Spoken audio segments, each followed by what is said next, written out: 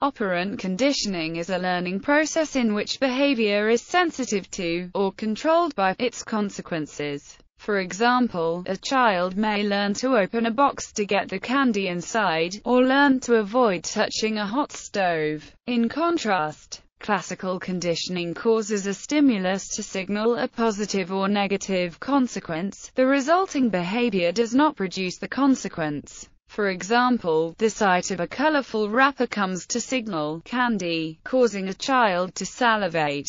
Or the sound of a door slam comes to signal an angry parent, causing a child to tremble. The study of animal learning in the 20th century was dominated by the analysis of these two sorts of learning, and they are still at the core of behavior analysis. Historical note: Thorndike's law of effect. Operant conditioning, sometimes called instrumental learning, was first extensively studied by Edward L. Thorndike, who observed the behavior of cats trying to escape from homemade puzzle boxes. A cat could escape from the box by a simple response such as pulling a cord or pushing a pole, but when first constrained the cats took a long time to get out. With repeated trials, ineffective responses occurred less frequently and successful responses occurred more frequently, so the cats escaped more and more quickly. Thorndike generalized this finding in his law of effect, which states that behaviors followed by satisfying consequences tend to be repeated and those that produce unpleasant consequences are less likely to be repeated.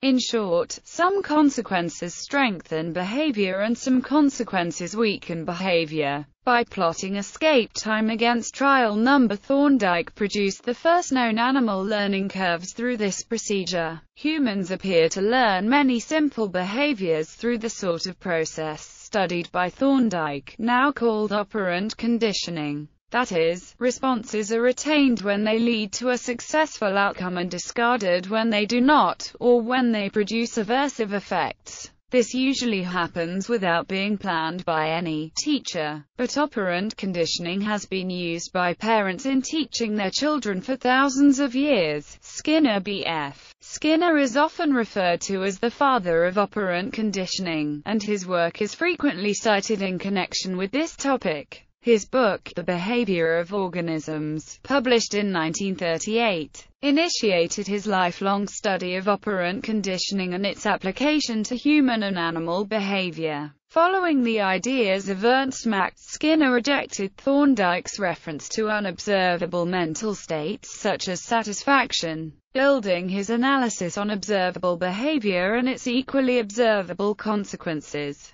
To implement his empirical approach, Skinner invented the operant conditioning chamber, or Skinner box, in which subjects such as pigeons and rats were isolated and could be exposed to carefully controlled stimuli. Unlike Thorndike's puzzle box, this arrangement allowed the subject to make one or two simple, repeatable responses, and the rate of such responses became Skinner's primary behavioral measure. Another invention, the cumulative recorder, produced a graphical record from which these response rates could be estimated. These records were the primary data that Skinner and his colleagues used to explore the effects on response rate of various reinforcement schedules. A reinforcement schedule may be defined as any procedure that delivers reinforcement to an organism according to some well-defined rule. The effects of schedules became, in turn, the basic findings from which Skinner developed his account of operant conditioning.